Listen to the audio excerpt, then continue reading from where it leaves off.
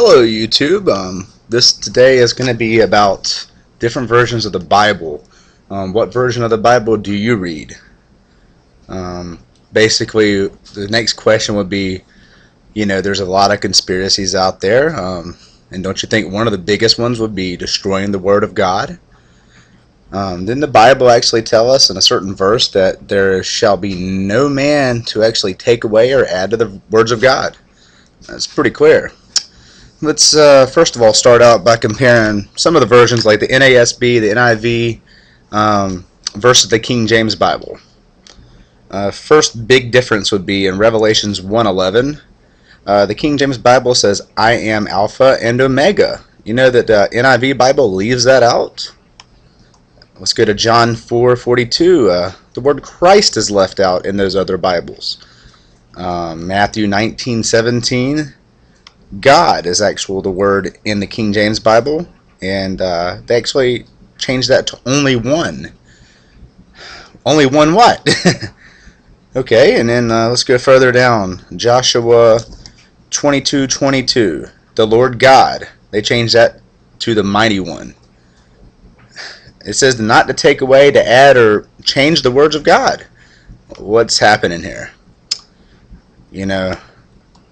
And then they change it to from Daniel 3:25, from the Son of God to actually a son of the gods. What gods? I don't know anything about that. Sounds like a little bit more New Age than me. You might want to argue. I know it's going to always be one of those things where people want to throw it in your face and they're going to argue the way they want it to go. But when it's the black and white, you're comparing text to text, words don't lie. Man does, but words don't. And God didn't make an error. It's man that made an error.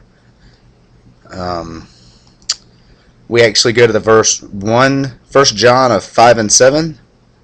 Then the new versions have actually entirely removed the most powerful scripture identifying the Trinity, where it says, "For there are three that bear record in heaven, the Father, the Word, and the Holy Ghost."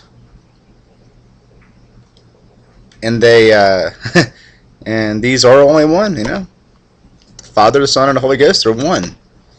Wow. Let's go to Ephesians 5:9. It says fruit of the Spirit. That would be in the King James Bible. NIVs and the other versions, fruit of the light. What is that? Revelations 21:24. King James, and the nations of them which are saved shall walk in the light of it. Changes to, in the other versions, and the nation shall walk by its light. You're adding and taking away right there. That's kind of scary. Revelations 15:3, King James, King of Saints. And they change that to, in the other versions, King of Nations and Ages.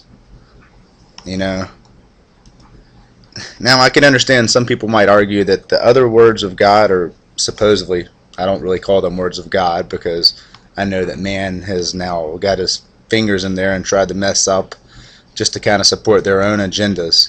And when you start leaving words of God out of the Bible, that's a dangerous path that you don't want to take. And in Acts 4:24, it says, "Thou art God." They take that out. Matthew 8:29, Jesus. They admit the word Jesus. Mark 2:15, Jesus is in the King James Bible, and they change it to Him. Who's Him? Matthew 6:33, the kingdom of God, and they change it to His kingdom. If they want to call God He, why don't you be a little more specific there? It's kind of scary, because you really shouldn't be changing the words of God. And that's just one of my looks and views upon it. I'm not the brightest person in the world. I'm not grammatically correct, and I'm not politically correct in a lot of ways, but you know what? I speak the words of God the way God actually told us. They change also, let's go to Isaiah 14:12-15, they changed the word Lucifer to morning star.